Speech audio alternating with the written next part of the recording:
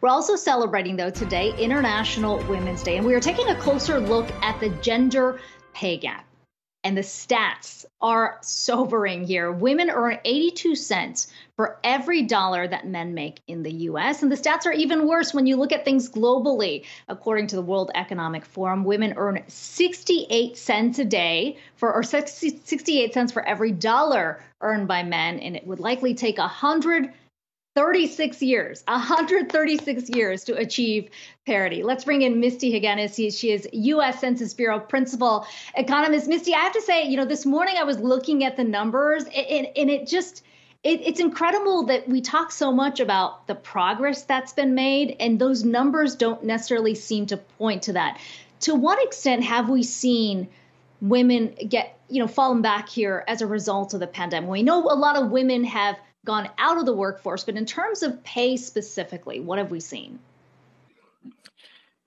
Yeah, so it's been, it's always a challenge when you're looking at trying to create equality within an unequal system. And so today on International Women's Day, it's just important to really recognize not only how much we have come, but also how much work is still left to do.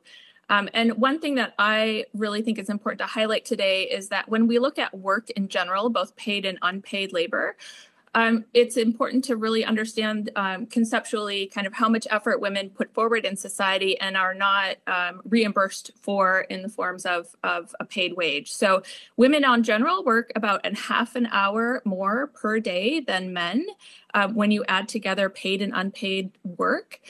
That's the equivalent over a year, half an hour more of effort during the day, whether it's, making dinner or cleaning. It might not seem like much, but that's the equivalent of about 40 hours of, 4 weeks of 40-hour work during a year that women are putting in, almost more than a month. Men have more paid time off than women, and, women are disproportionately working in unpaid work that they don't get paid for. And so, this is the reality of society today. And I think it's just important to really acknowledge all of the work that women do contribute to society and all of the effort they put forward in our economy.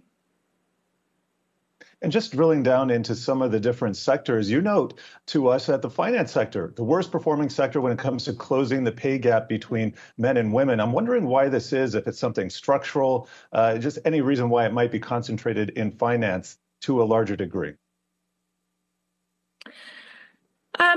I think there's lots of reasons that this happens. There are cultural and structural norms within society that really drive areas of the economy that women go into and areas they choose not to.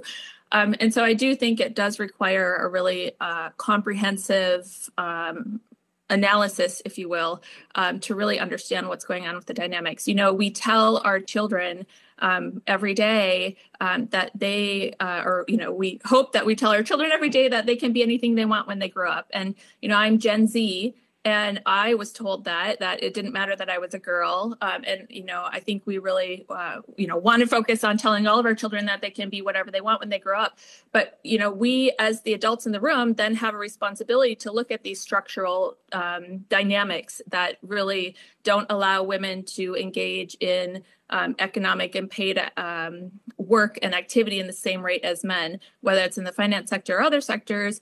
And we really need to think about how can we shift those structural issues. I mean, how can we? That seems to be the question that we keep coming back to. What needs to change structurally? Right. So I think there's a couple of areas that are relatively low-hanging fruit that we can engage in as a society. One is we can ask men to contribute more in terms of unpaid labor in households so that women are able to more actively engage in paid employment. We could reimburse individuals who engage in care work, whether they're men or women. We can reimburse individuals for that activity. Another option is to really focus on a grander scale on the care economy and creating structures within the care economy that allow a little bit more freedom for our workers to be as productive as they can be. We have to leave it there, but really appreciate you stopping by with those insights. Misty Heggeness, U.S. Census Bureau Principal Economist.